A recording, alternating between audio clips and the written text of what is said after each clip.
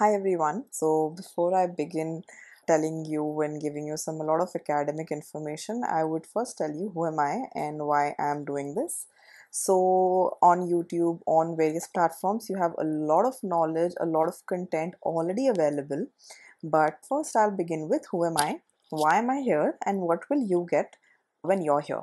So I'm basically an MBBS graduate. I've graduated from Maulana Azad Medical College in Delhi, and I have appeared in this year's NEET PG 2023 and the INICET, the May session 2023.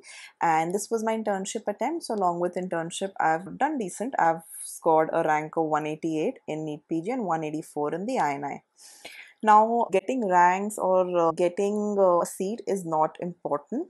It is definitely important, it is our aim, but the point here is that how some people are able to do it more than the rest in the limited time, because each of us has the same time, but how are some people able to do it, whereas some need to wait and they figure out later.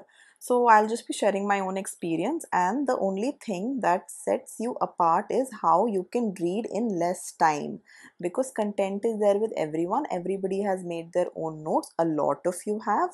Even if you haven't, it's not late at all. You can still do fairly well with limited information as I will be providing. So just a disclaimer that I'm not a master in any of these subjects yet. So what I'll be teaching is basically not content or query concept, because I'm not sure a lot of you might grasp the concepts from what I teach, but that's absolutely fine. Basically, I will be teaching you technique. Technique is one thing that I will be focusing on, because the most important question that I've been receiving of late is, I have my content, but how to concise it?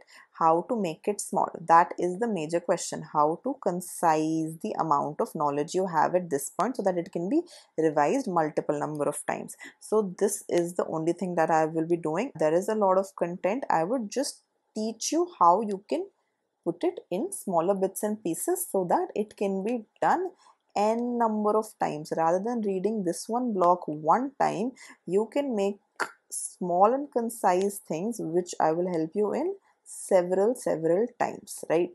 This is my aim.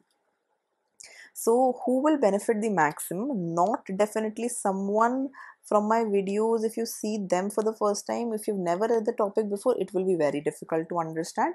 But somebody who has read the topic and understood it roughly but does not know how to make it function, how to make that information function for a competitive exam, so you are at the right place. So you will know how to make your information function for a competitive exam and do well, how to read that information in less time, how to revise, and how to definitely make the concepts and the information concise.